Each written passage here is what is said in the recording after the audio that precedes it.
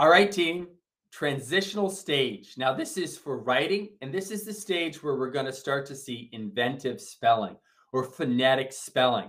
So in this stage right here, the child is using the alphabetical principle, and they really start to match up what they're hearing, the sounds that they're hearing in the words, with the letters that they think match up with those sounds. And it starts in different stages. Initially, when we think of inventive spelling, phonetic spelling, the child may be representing the initial sound in a word.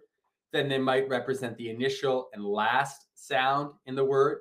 So look at the initial letter that matches up with the initial sound. Look at the end letter that matches up with the end sound. Eventually, they start to work on the medial vowel or middle vowel sound. Okay.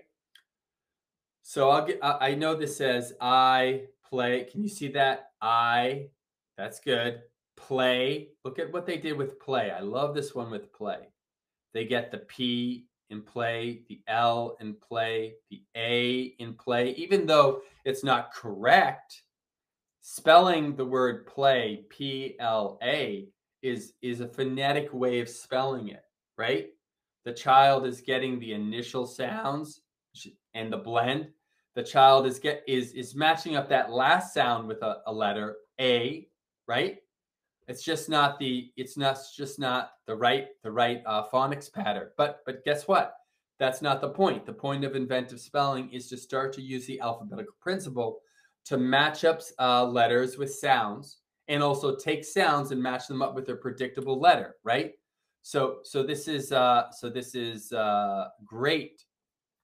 great job at that transitional writing stage. And it's an example of inventive spelling.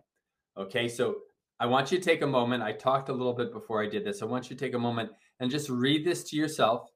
Sorry, I couldn't help it. Take a moment and read this to yourself to identify some of the characteristics of transitional writing. Take a moment now. Read it to yourself. Go.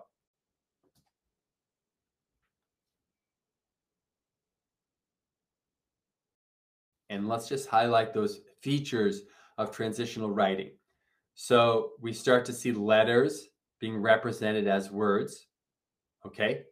We start to see the child identify the initial sound, the end sound, the middle sound or medial sound in a word. Now, it doesn't have to be correct.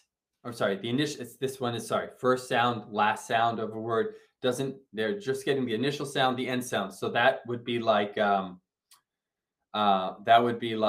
yes, we have an example here. So this one, they reverse the C, but in this case right here, even though they reverse the C, they're getting that initial sound K and that end sound T. So that's great. Right here, they have just the first sound in each word. I went home. This one, they have the first and last sound of the word. K, T. Now here, they start to work on that medial or middle vowel sound.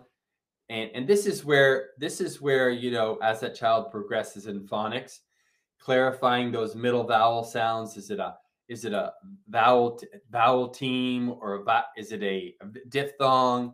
What's going on with that vowel sound? Is it controlled R? Is it magic key? This is where, you know, that stuff will be clarified when we get into more phonics. But right now, you know, my, nice job. Cat, very good.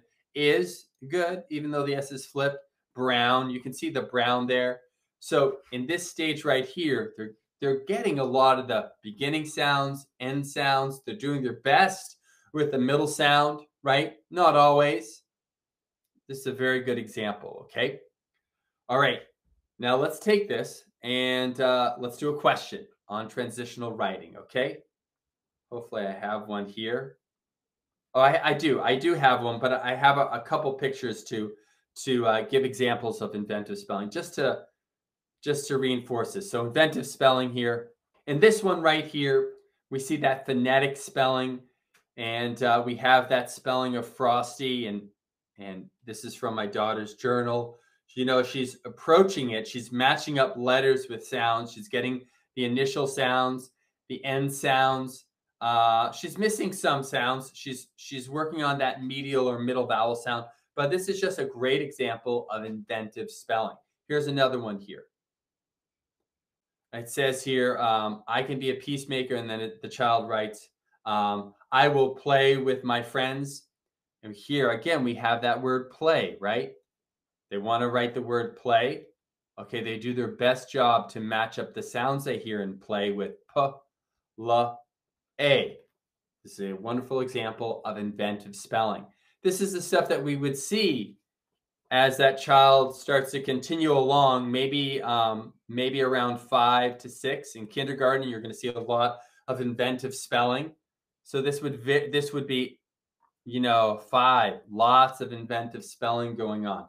6 is going to be more. It's going to be a lot of inventive spelling, but the child is going to start to acquire more words, more language, and they're going to start to feel more comfortable with some of these words. But definitely 5 to 6 kindergarten, lots of inventive spelling. Okay. Let's go to our first question on this.